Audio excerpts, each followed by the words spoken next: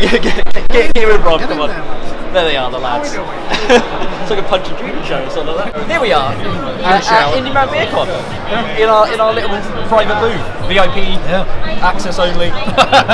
We don't have not sure about the access. We don't have booths ourselves. So. Well, you just get changed in the middle of everyone. Yeah, so we're at Indy Man, as you can see, look, a load of people drinking in a swimming pool. And Craig and Rob have gone fancy. A couple of two tokeners. This is I can't see it from here. Double dry hopped, all citra everything. From other half. Other half. Mine's also the half. It's only a third. It's Space Ghost, 9% collab with Parish, so that's pretty hype really as far as hype beers go.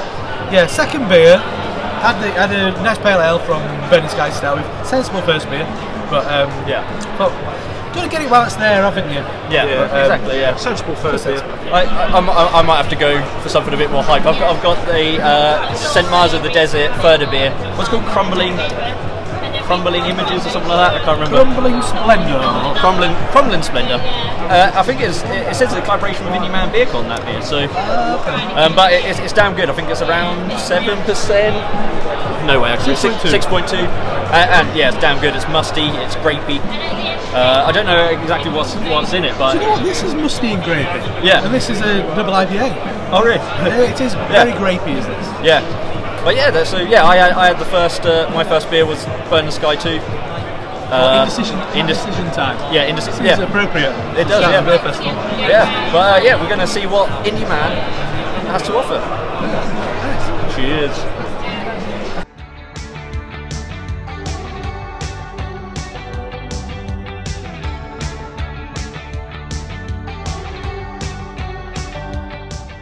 We're in Wyland's room now in Indy Man. It's a bit clash. Yeah, it is. And we're drinking Wyland's Imperial Macchiato, coming at 10%. A bourbon barrel aged version. Oh, cool. And what are the adjuncts in this? There's coffee. Hazelnut. It absolutely reeks of coffee. Yeah, that's the big thing. Big, like espresso. Yeah, big espresso. Yeah. But flavour-wise, I think that's where it really you get even more of everything. Yeah. It's like a soft centre to it. It's like sweet. They're very smooth. Yeah. Still got a silky mouthfeel, because I think sometimes when you barrel age a big stout. I'm presuming bourbon. Yeah. I always think sometimes they can become a bit thin. They sort of lose body. Yeah, they lose a bit. Whereas this actually has a nice amount of body to it. Yeah. I mean, main flavour for me. Do you know Matchmakers? Yeah. They used to do a coffee one. Oh, okay. It's coffee Matchmakers. It reminds me of hazelnut chocolate creams. Yeah. For me, you get that nuttiness on the back end. It's there. And yeah, this is one I wanted to try, and it's a two-tokener. Might as well worth it. Of the year last year. Right. This is also. I mean, it's got like walnut husks. Yeah, as Paul would walnut say. husks. Yeah. Cheers, Paul. Yeah. It's awesome. Well played. Cheers. You did that in unison.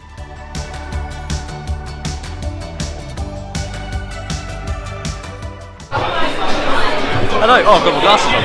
We're looking cool. So we're in the Lervig and Beer Merchant's tent at Indy Man, and we're supping upon Tasty Juice, which was born at Indy Man, did you know? Oh, was it really? It was about 4 years ago. Because it was made as a bit of a joke, really. It was originally brewed by Wild Beer Co. in collaboration with Lervig, and it was called Trendy Juice. Trendy Juice, yeah. And then Lervig made Tasty Juice. Yeah. Because it was really good. Everybody loved it. Yeah. But it was because it was such a good beer. Like Trendy Juice debuted in the tent, which was Wild Beer Co.'s tent, which is where we're standing now. Yeah. Which is now Lervig's tent. Full circle. Oh. There we go. See, if it was just me doing that, I wouldn't have known any. But it's lovely. It's really drinkable. Yeah. It's near on perfect. Kind of like New England IPA. It's not overtly melony or anything. It's got really defined. Yeah. Tropical fruit, citrus, low bitterness, but not overtly sweet. No. Yeah, it's cracking. Yeah. Like it. I can see why it caught on. Yeah, damn good. Yeah, so we're at the food bit. We might get some food. Or probably we'll just get more beer. Yeah, crab balls. Yeah.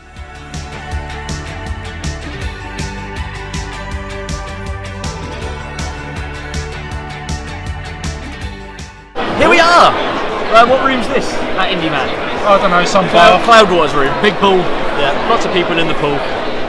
We're drinking different stuff. I've got Little Air Projects, lemon and raspberry. Lemon and rosemary saison. How much was that? 1 token. Just one. But I mean, it's absolutely fantastic. It's really sharp, but it has that savoury edge from the rosemary.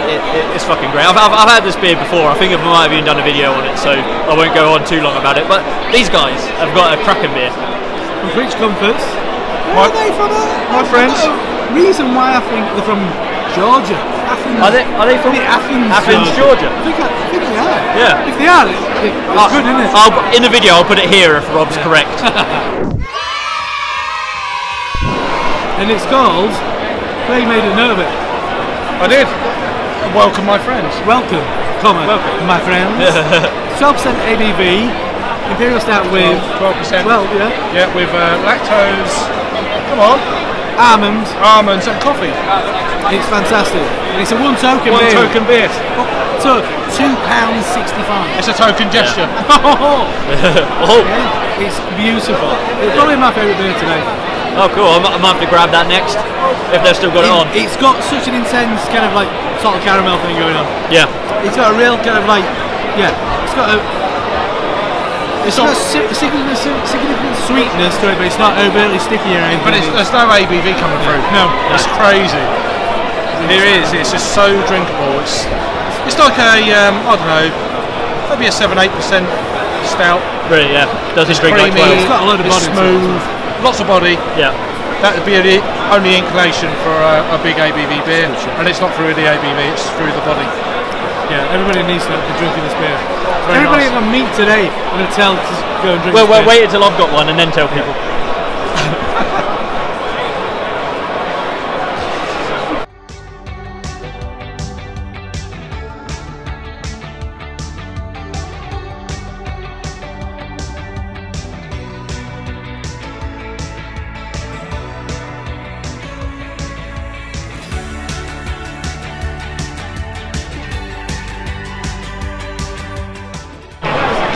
What about content? A little cheeky bit.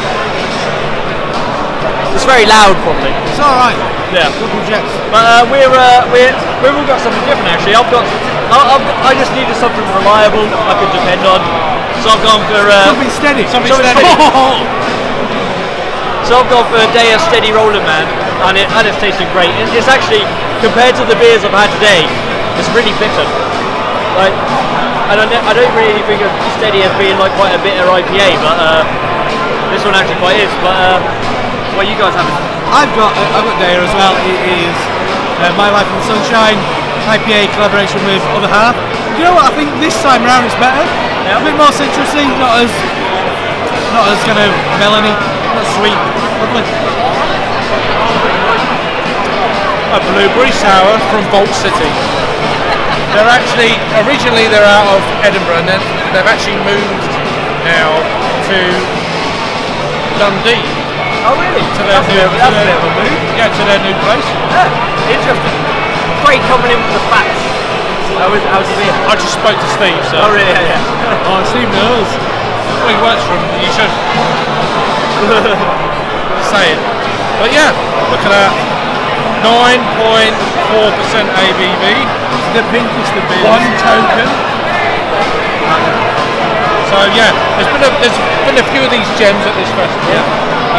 Little Creatures, the Imperial Stout. Creature comfort. Yeah, Little Creature. Well, they're all the same thing, you know what I'm saying. All the breweries are the same. It is what it is. They're little. Now kiss. Okay. Welcome to where are we? Indy Man BeerCon 2019. It's a great. I don't know why I introduce it every time, because this is going to be one long video. So I normally have to cut out the introductions. May as well yeah. plug it out then. So we're by the famous fish mosaic there that you can see. Craig didn't move. There it is.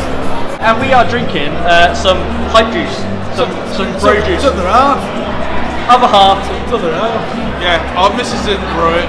It's just another. It's that brewery. That's right. Yeah. There's a drink in there somewhere. As Brooklyn, New York. Special Reserve. It's alright. It was 8.3% ABV. 8.3 Broccoli Special Reserve, another half. And I mean it's really nice actually. Unclear for you. This is my second other half today. I think this is much better than the first one. Yeah. For me, it's kind of like it's big kind of like citrusy juice. Yeah. Freshly squeezed orange juice. This one. There's a bit more of an ABV kick to it, I think. I think so. I've been drinking for like 4 hours, so yeah, nothing tastes like alcohol anymore. No. It's definitely strong. Yeah, for me there is a little greenness to it. Yeah. There is a little bit of a burn on there, not necessarily bitterness.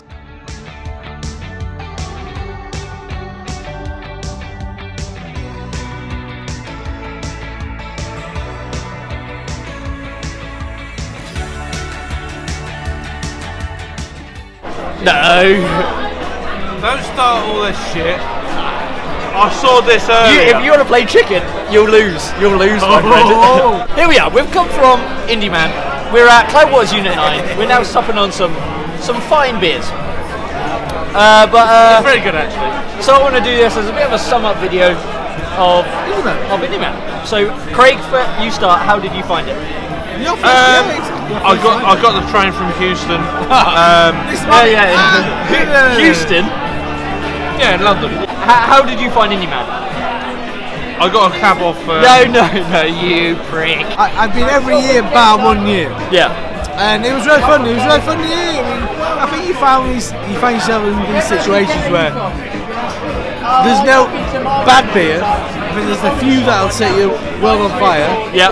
And there's a lot of stuff in between, which is yeah, it's good beer. Yeah. And actually, it's pretty good value. It actually was. Yeah. There's a lot of beef about fucking value. A brouhaha. Yeah. Some might say. Do you know what? I think it was completely. And actually, like. Some of the beers you wouldn't have paid 2 tokens for, but some of the beers you thought, yeah, that's actually worth 2 tokens. I'm gonna pay. If I would expect to see an other half double IPA in a bar. I'd be expecting to pay £6, and it was actually less than that. So yeah. It's not bad. It's great. Indy Man's a funny one. Yeah. In a lot of ways, it feels like a long time, but then sometimes it just fucking disappears in a moment. It's a canter. A lot of times as well. I mean one of the beers of the festival was a 1 token beer, but it was a 12% Imperial Stout from Creature Comforts. It felt like, exactly. It felt like there was value for money going on there. but also it was sublime. It was fucking amazing. Yeah. It was like a flawless beer. As brewery in Glassware, that's the reason why that brewery is here. Yeah. Is the relationship with Glassware. That's why Creature Comforts are here. And it was beautiful. It was a great beer. Probably I'd say that and that